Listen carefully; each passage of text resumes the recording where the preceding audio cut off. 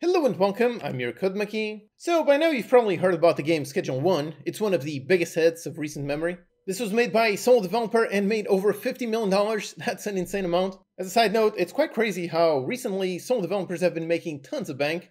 I mean, last year we had Balatro, sole developer, made millions of dollars. Supermarket Sim started off as a solo dev, millions of dollars. CCG Card Shop, same thing, started off as a solo dev, again, made millions of dollars. So anyway, just a side note, things are pretty insane. By the way, I wrote about this in my Game Dev Report newsletter. That's where I cover any interesting game dev news and articles that I come across every week. Check it out in the link in the description. So anyways, yep, you've probably heard about this game, Schedule 1, massive game, super mega hit. And a while ago I made a very interesting video.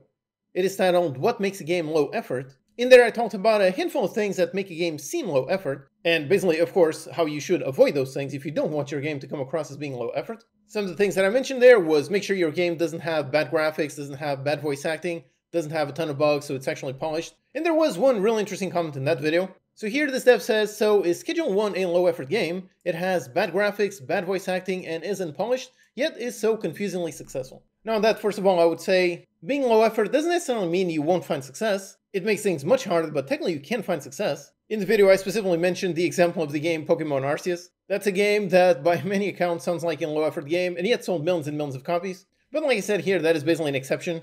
They simply have an audience that will buy their games no matter what they do. So if you yourself, if you don't have a cult-like audience yourself, then I would say definitely pay attention to make sure your game is not low effort. Because while you can find success with a low effort game, that will obviously make it quite a bit harder.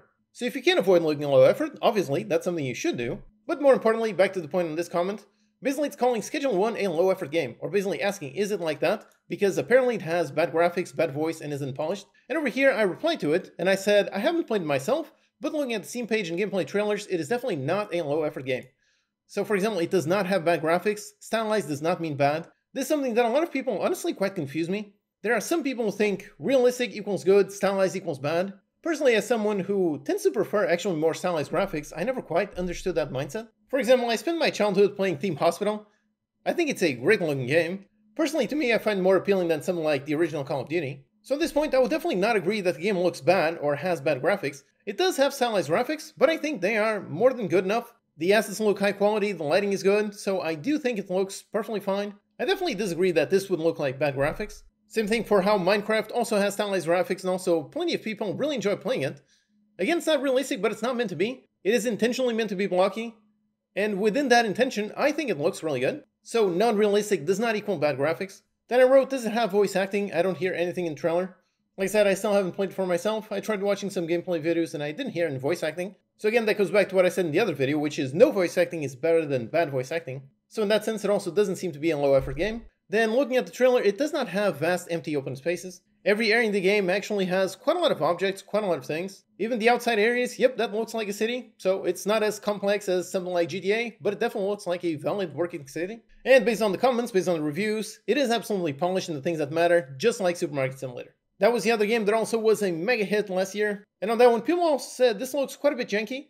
But after playing it, the conclusion is that it definitely has quite a lot of polish, specifically on things that do matter. So some things aren't polished, but the things that the player does over and over again, those are extremely polished, extremely satisfying. And here in this game, based on the reviews, it appears to be the exact same scenario, so it does have a ton of polish, exactly what it counts. And then of course, the Steam page is extremely good. That is always going to be one of the clear signs that some kind of game looks low effort. If your Steam page is bad, if it just has text, nothing else, that is going to be bad, that is going to leave a bad first impression on your players. And over here, looking at the Steam page, the caption looks really nice, I quite like it. Then it's got a fun but very clear short description, from small time to Kingpin, just manufacture and distribute, so right away it talks about the kind of progression. So if you're the kind of person who likes these kinds of games, start small, become big, this is a great short description. Then down here on the full description, this one does have some nice highlights.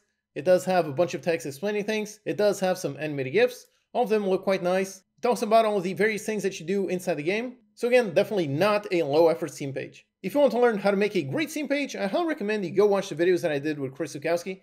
Chris is a Steam marketing expert, so I highly recommend you listen to his advice to make a great Steam page that does not look low effort. So based on all of this, my reply here is I have no idea why you think it's low effort, just because of visuals. Minecraft is definitely not a low effort game, so again, stylized does not mean low effort. Some people don't like it, some people only play realistic games, but a lot of people are perfectly fine with a stylized visual, again, as long as it does not look low effort. If it looks consistent, then pretty much any kind of style can work. So is Schedule 1 a low-effort game that, despite it, found quite a lot of success? Personally, I don't think so. Personally, I think this is clearly a very well-made game, which again is super impressive how it was actually a solo developer's first game.